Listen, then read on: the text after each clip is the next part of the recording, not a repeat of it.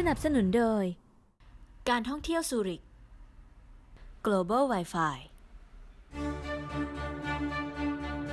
และเช้าวันนี้หมอเคียงและวอลนัทก็ออกเดินทางสำรวจย่านเมืองเก่าของเมืองซูริกกัน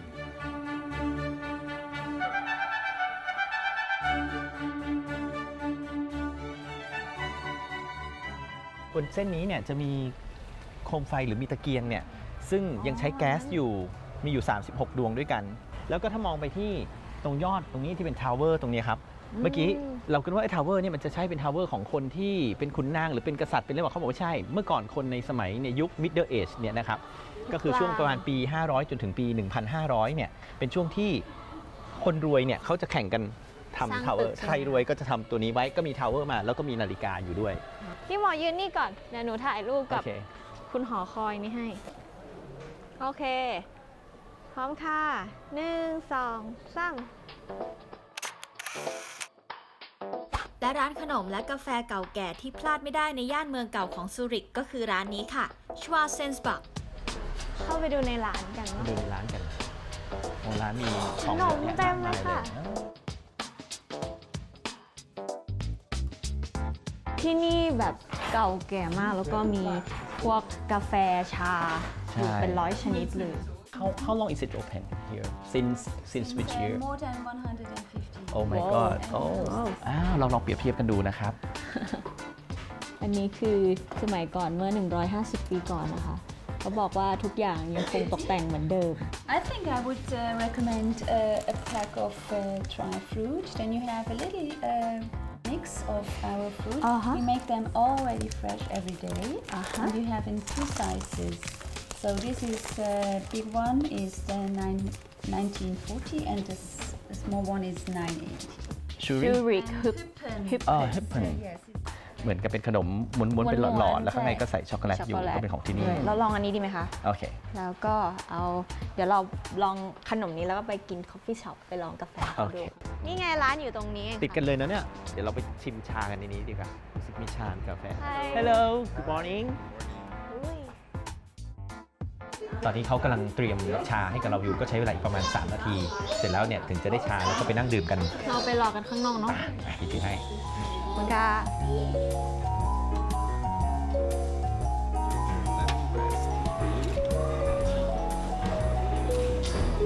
Okay, thank you so much.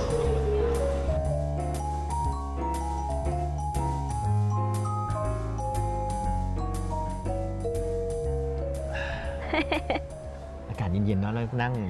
จิบชาสบายมากเรามาลองขนมกับชาดีไหมคะอันนี้ที่เขาให้มาเราลองเจ้าขนมฮิปเพนนี่ดีกว่านี่ไงมีช็อกโกแลตอยู่ข้างในด้วยอันนี้ช็อกโกแลตสวิตนะคะเป็นไงบ้างเหมือนของไทยเลยจริงเหรออร่อยความจริงมีผลไม้อบแห้งเมื่อกี้เราซื้อมาเป็นแบบรวมมิตรนะคะเพราะเราเลือกไม่ถูกว่าจะกินอะไรดีไหนก็เป็นผลไม้อบแห้งก็จริงๆขนมของเขาก็คล้ายๆของเรานะไม่ค่อยต่างกันสักเท่าไหร่แล้วแต่ว่าคนชอบใช่แต่นี่คือเขาอยู่มานานเหมือนแบบร้านเก่าแก่เนาะใช่ร้านนี้เขาก็ชากับกาแฟแต่เมื่อกี้โอ้ชาเขาเยอะมากเลยนะ180ชนิดผลไม้นี่ก็เยอะค่ะเลือกไม่ถูกอีกเหมือนกันก็เลยเอาอันนี้มาเขาบอกว่าทำสดใหม่วันต่อวันชิมแหละ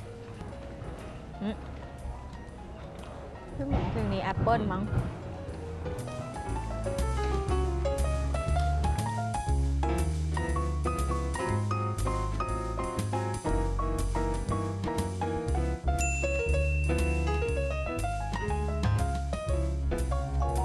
อีกร้านหนึ่งใกล้ๆกันมีชื่อว่าโชเบอร์ค่ะ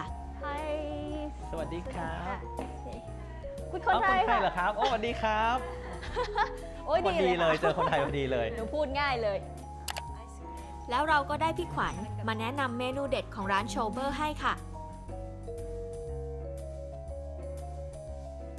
พี่ขวัญบอกว่าต้องลองทานเบเกอรี่กับช็อกโกแลตร้อนดูค่ะ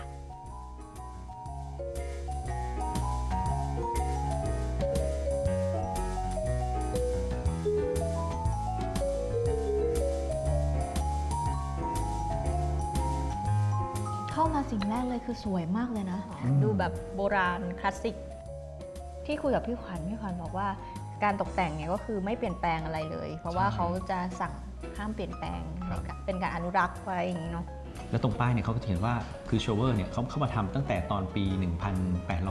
1874 ซึ่งจนกระทั่งทุกวันนี้เนี่ยคุณโชเวอร์เนี่ยไม่ได้อยู่ละแต่ก็จะเป็นเจ้าอื่นเข้ามาทำแทนแล้วก็เจ้านี้ก็ยังต้องคงใช้ชื่อโชเวอร์ไว้ในสาขานี้อยู่ก็เป็นกฎหมายของเขาที่ว่าห้ามเปลี่ยนแปลง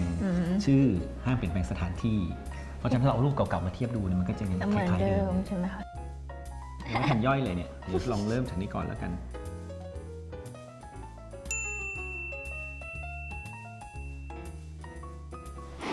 นี่คือที่ทายดูซิอิ่มมากแล้วสุดๆครับ